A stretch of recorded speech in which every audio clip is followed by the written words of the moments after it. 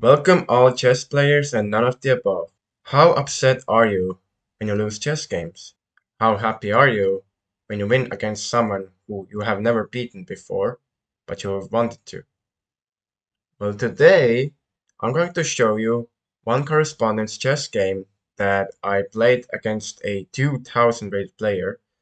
That was my first ever correspondence chess game, and it was a chess.com yearly correspondence chess game championships in 2021. So the game starts with c4, d6.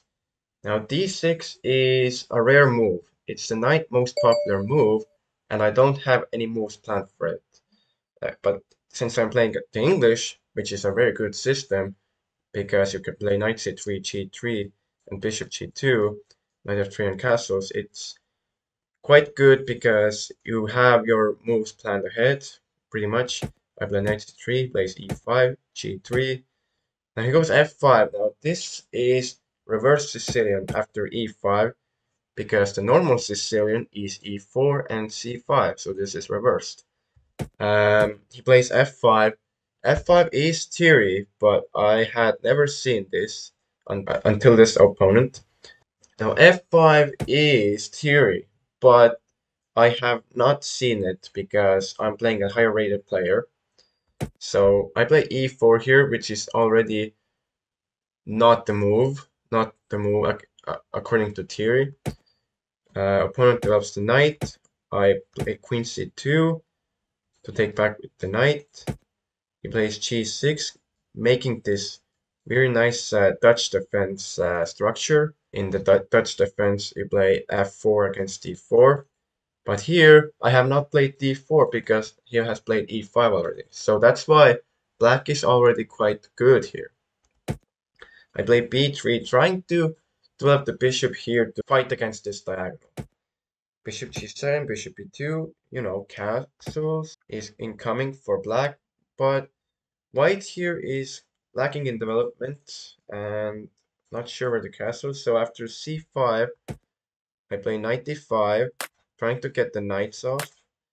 Except that I clearly did not calculate knight takes e4 because I blundered the pawn. Yeah, that's sad. Here comes f3. Here comes f3, trying to get the knight away. I mean, f3 is quite a weakening move. You cannot develop the knight to f3 anymore. I should recommend playing d3 because it's a center pawn. Trying to get your center pawns as quickly as possible. After f3, goes back to f6, and he's up a pawn. Here is how high-rated opponents beat lower-rated opponents by playing more accurate moves in the opening and in the middle game. Long castles, not rushing to take, just develop. Not rushing to castle as well because he could castle long as well. I play f4, trying to develop the knight here and put some pressure against this. He plays knight to d4, attacking the queen. I chop that off because now I play rook e1 check. He should have taken with the c pawn. Now we allow the check and the king cannot castle anymore. Well, life goes. Knight f3, going for knight g5. So if knight g5 here is happening, then he's going to get in serious trouble as the knight goes in and the rooks get in, pieces get in, So he trades off and plays bishop f6 to stop knight g5. If he had played bishop d7, then knight g5, I'm going for this, and I'm going to get passed pawn. So he played bishop f6. I play bishop b5, going for rook e8. I expected bishop d7 here, and after takes, I would double up the rooks. But he played king g7, so I doubled up anyway. There is also h4. h4 here can go for kingside play against this king now, but I decided to double rooks. Bishop d3. We have one day to make all these moves, so it's you can have unlimited calculations here if you decide to. So, but this does not really work because Black trades off the rooks himself. You go h4, h5, there's no attack anymore. If I go knight g5, bishop takes. So I trade, and now, I mean, I don't want to really go rook e1 because it doesn't really do much.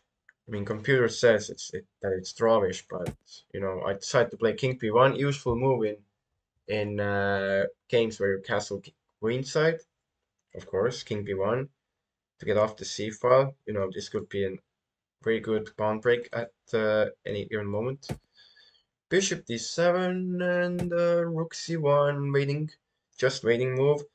White really has here no way to get in without getting a bad structure. I already have a pawn that cannot be protected here. After b5, I cannot play bishop c4, queen b2, yeah, queen f7, and you can't defend this pawn. This is all over going to be. This is all going to be over in a very suffocating game, suffocating middle game. I play rook e1, shuffling, queen takes d5, just playing on, just playing on. Knight g5. Now I expected here that bishop takes because this bishop cannot is blocked here. But he plays a very good move, which is c4. If I go back, there is d3 attacking the queen. So after c4, I did not take the pawn as well because if I take, he takes and he threatens rook b8, not right now, but the bishop is hanging. If I move it, this is going to be a very, very bad position for white, as these are going to be passed pawns. So I decided to move it back to bishop c2. And if you're still here to watch how the biggest comeback occurred, I thank you. And here I calculated that there could be bishop f1, bishop e2, but the most realistic is bishop c2, as I looked at it and saw, no, d3 is an obvious double attack on the queen and the bishop. Oh no. But I had prepared a nasty trap for it. I mean, I was still thinking that, okay, he would see that he would not play d3 because of my move after that. Yes, this would be losing, but I have a check. So he could play here pawn takes pawn. He could play here queen g2. He could go in and trade off the rooks. Simple. But he plays d3. And here is checkmate in 10 for white. What in the world? But as I said, the queen and the bishop are attacked. What is the move here? Wait, how did I see it, but black did not? Well, because black maybe did not look for white's checks.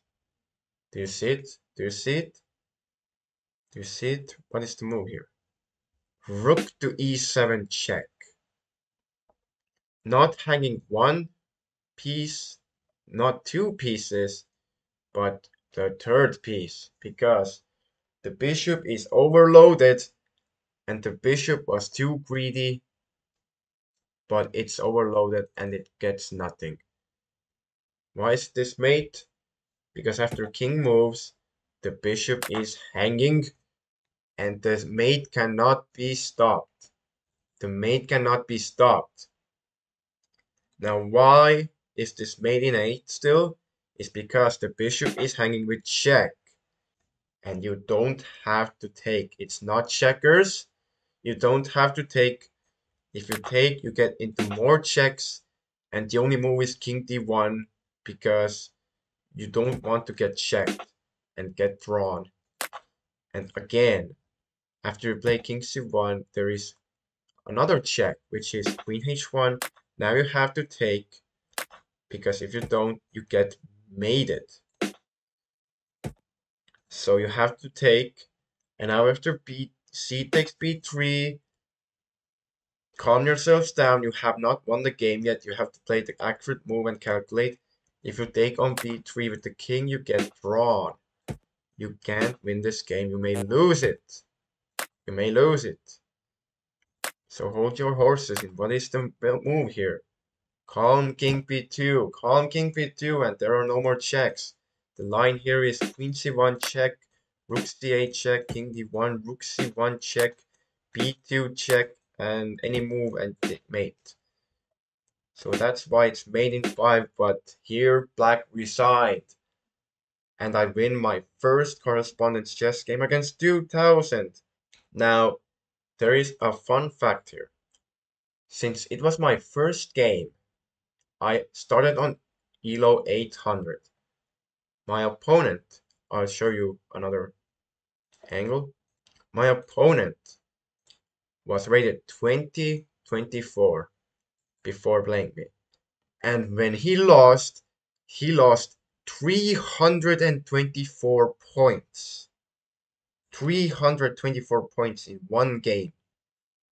Now, how many points did I get from winning this game? Let's see. I got 444 points for winning my first game on Correspondence Chess Game in 2022 Chess.com Daily Chess Championship. Is this the highest amount of ELO gained in one chess game or not? If you like this video, make sure to check out some more, and I thank you and see you.